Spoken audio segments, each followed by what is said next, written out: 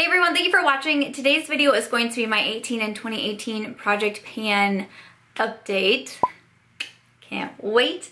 I'm learning that I'm not a great project panner, but yeah, my update video is due, so I'm gonna let you guys know how I'm doing on the 18 products that I chose to try to finish off in the year of 2018. I will have my kickoff video and then also my first check-in video listed down below in case you're interested in seeing my progress. But why don't we go ahead and jump into it.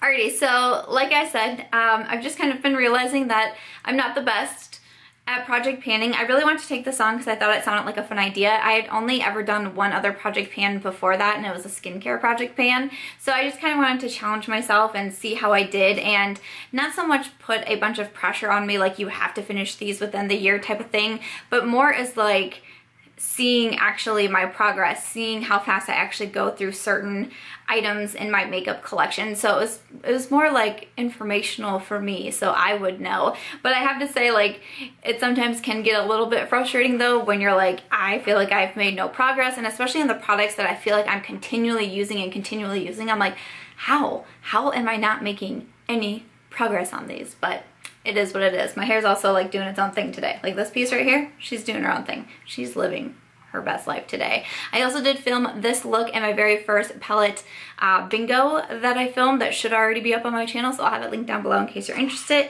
But first, I want to talk about these two products because I was pretty on the fence about them during my last check-in, but I'm actually going to kick these both out of my project pan and actually out of my collection. These are both from Tarte. They're the Rainforest of the Sea Water Foundation and also the Aqua Concealer.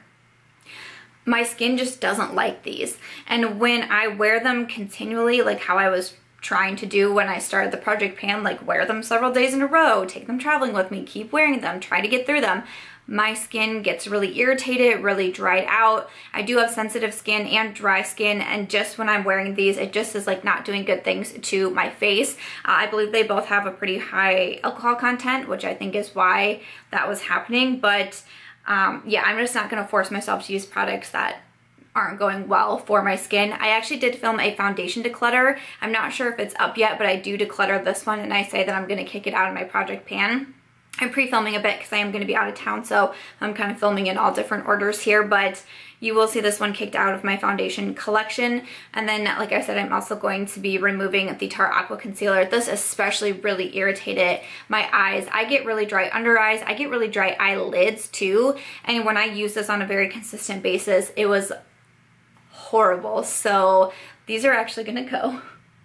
So that's kind of a bummer, but I don't know, I probably wouldn't have known that if I didn't put them in the project pan and use them really consistently, because unless I'm trying out a foundation like for the first time and I'm testing it for a review, I don't usually wear the same foundation back to back to back to back because I film almost every day because I upload almost every single day, so I'm always like trying to switch up my makeup. So yeah, I guess I can thank the project pan for that. So next up, I put a primer in here. This is from number 7. It's the Airbrush Away Primer. So I feel like I've been doing pretty well. That first line is where I started the project pan, and then there's a second line just underneath it. But if you can tell, I mean, it's harder for me to tell with a squeeze tube like this, but I'm pretty sure that's where I'm at, and I can just tell how much lighter the bottle feels. I really like this primer. It's one of my favorites. I take this one traveling with me a lot. I feel like it's good to use under really any foundation. It's not a super like luminous primer. It's not a mattifying primer. It's just a nice like kind of moisturizing primer, and I really like it. So I feel like I'm making pretty good progress on that one. But this next one, this is the Physicians Formula Butter Bronzer. So this is what she looks like, and I'll try to put in some photos here of how I started and then also the check-in as well. And I feel like nothing is happening, and I wear this one so much, like to the point where I'm like, I want to wear my other bronzers. Like, I have other bronzers in my collection. I want to wear other ones, but I'm like, how is still nothing happening? I know a lot of people are saying, because a lot of people do try to pan this one, they're saying that once you get down there and once it like a lot of people say it breaks, and then like once from there it goes really quickly, but it's just like getting there takes a really long time. But I'm honestly curious if I will hit pan on this in 2018.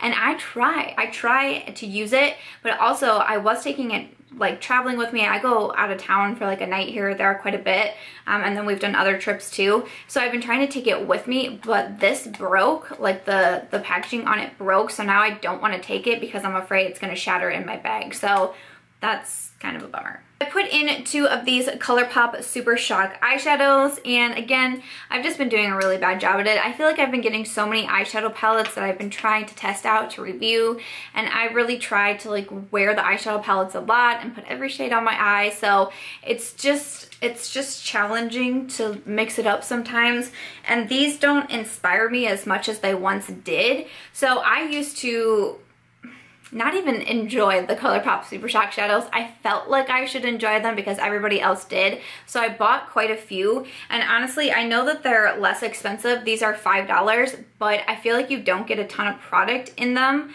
It's 0.07 ounces of product. I feel like you're not getting a ton of product in here, and I've actually hit pan on other ones very quickly. So I kind of thought, since I did really like these at one point and I wore them a lot together, I was like, put them in the project pan. You can totally hit pan on these. Like, I almost felt like I was being sneaky. Like, yeah, girl, you gonna do it?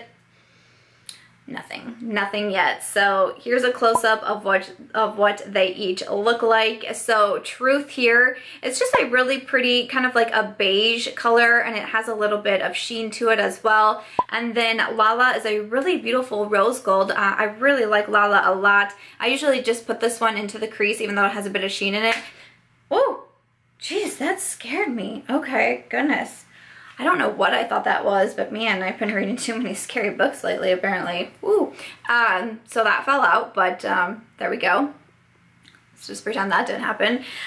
So I usually just put LaLa like into the crease and such, and then or Truth into the crease, and then LaLa all over the lid. And I think it makes for a really pretty look, but again, I keep throwing these in my travel bags, like, oh, if we're not really doing anything, I'll just like put some of these on, and I'm doing it. Like, I've worn these several times, but I feel like I'm just like not getting anywhere with them.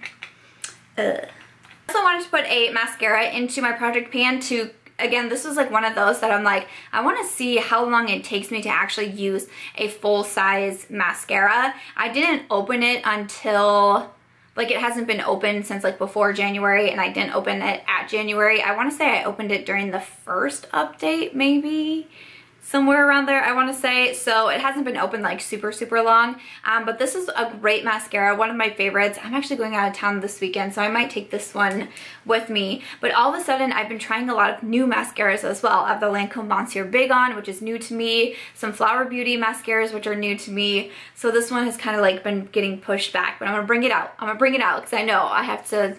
I don't want to like rush it just because of the project pan, because I'm genuinely curious, like, how long does it take me to buy a full-size mascara? And based on my findings, should I only purchase the mini mascaras? You know, like, is it actually worth it for me to purchase a full-size mascara, especially a high-end full-size mascara, if it takes me this many months to get through it?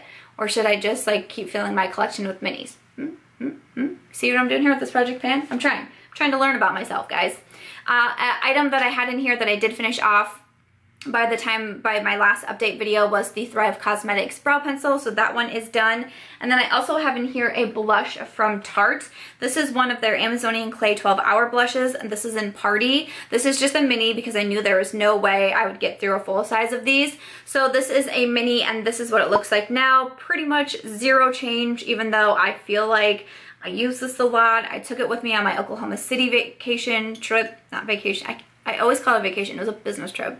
Get it together. Taking on other trips out of town with me a lot. I use it, but I'm like, nothing's happening. I know people say these are really hard to pan too, so that's what that one looks like. Oh, and then yes, of course, the next one. Why don't we come on down? Mary LouManizer.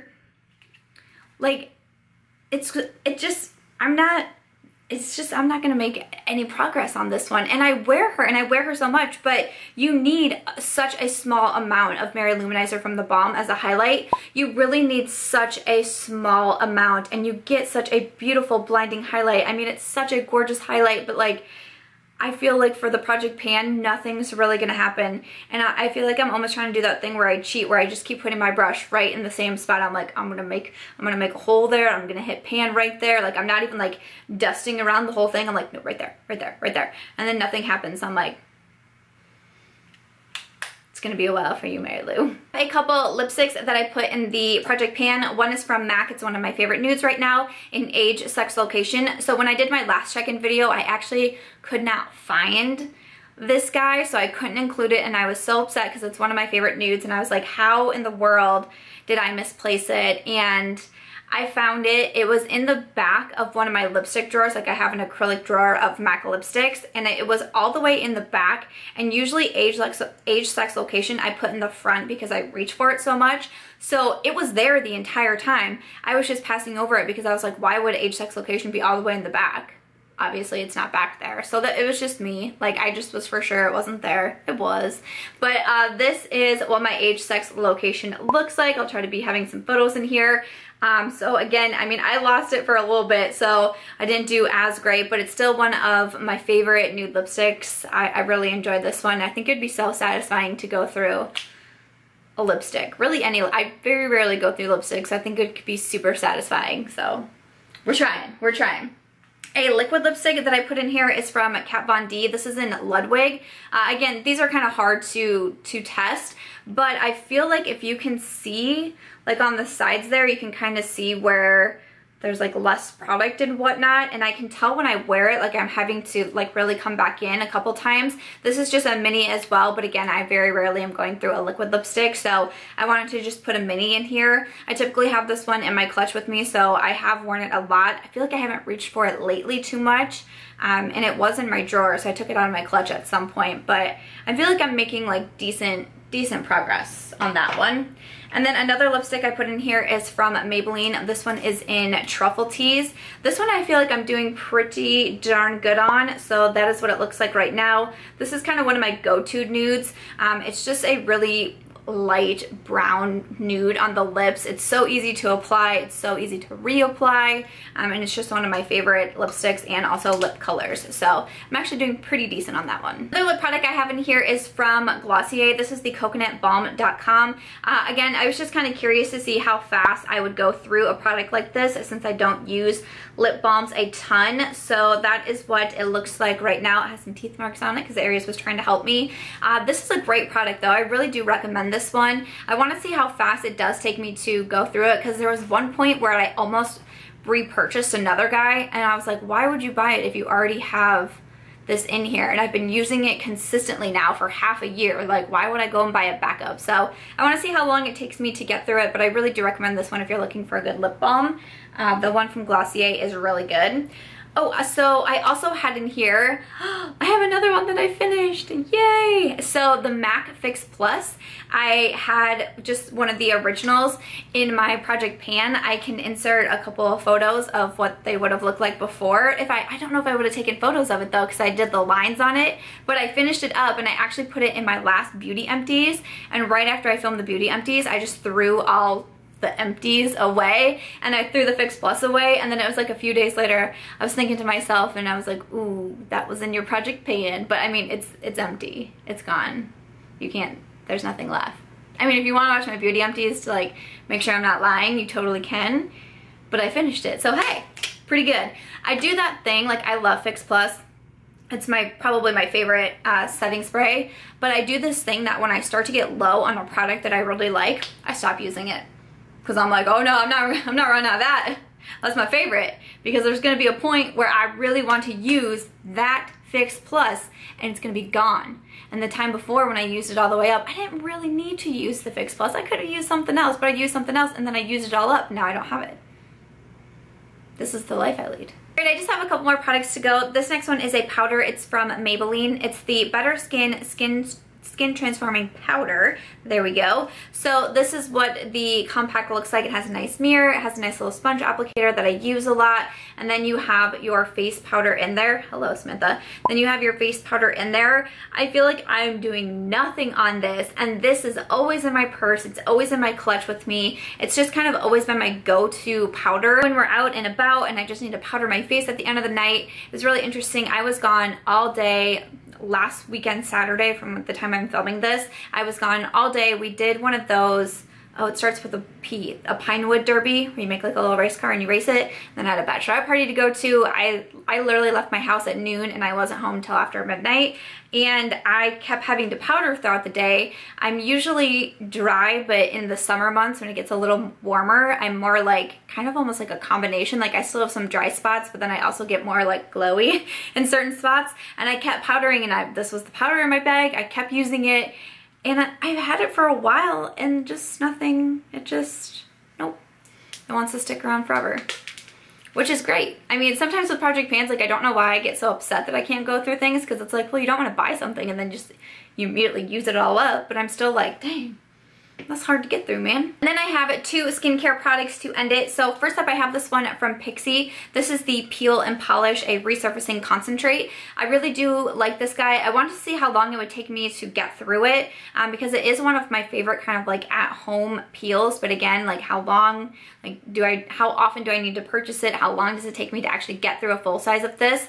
And if you can see where I started and then where my first check-in was, and I feel like I've made pretty good progress. I'm pretty good at knowing what I enjoy in my skincare routine. You know, every once in a while I'm trying a new product and I'm testing something out, but I have a couple of those items that always make it in there, and this guy I use weekly. At least once a week I will always use this. I do have sensitive skin, so I can't really use it any more than that because it's a very intense like exfoliator for the skin, but I like it, and I feel like I'm making pretty decent progress on that one.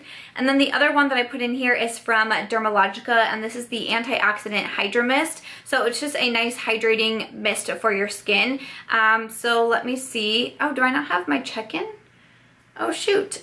So this is where I started. Did it wipe off somewhere? Huh, because I just made that line there. Well, shoot, I'm not really sure then, but that's where I started, or my progress, and then that is where I am now. Huh, that's weird. I wonder how I didn't notice that in my last video, but making decent progress. I mean, I'm about halfway through my bottle. I actually do have another one of these, so you know, it's kind of like, well, if I use it up, I do already have another one on reserve. It was sent to me from Dermalogica. I didn't purchase it myself, but I wanted to keep it because I wanted to use it, because I do like having this in my skincare. I like it especially when I get out of the shower. It sounds weird, but I usually use like a mask or like some sort of like scrub in the shower. I have one in there from Ole Henriksen, and when I get out of the shower, I feel like my skin is just kind of like dry or tight, which is weird, so, you know, coming from the shower. So I usually spray this, especially after I get out of the shower, and I just feel like it helps hydrate me a little bit. So yeah, I don't feel like I'm doing too bad on that one. But after that, that is all of my progress on the 18 products that are in my project pan. Okay, so that is everything for my 18 and 2018 project pan update. I'm not doing the best. I'm not gonna lie, I started out kind of a little bit more frustrated, but you know, I finished up a product, I kicked 2 out. So there's that. And I feel like kind of how I ended it, I was like, I am doing a little bit better than maybe I thought. So not too bad. I'll list all my products down below in case you're interested, and then like I said, I'll have my 2 other project pan videos in case you want to catch up on those if you didn't see them. But are you guys doing a project pan at all? I would love to know, whether you're a YouTuber or if you just watch and you like to get involved with project pans. Do let me know. But other than that, that's going to do it for today's video. If you guys did enjoy it, I hope that you'll give it a thumbs up. I hope that you'll also consider subscribing before you go, and I'll catch you guys in tomorrow's video.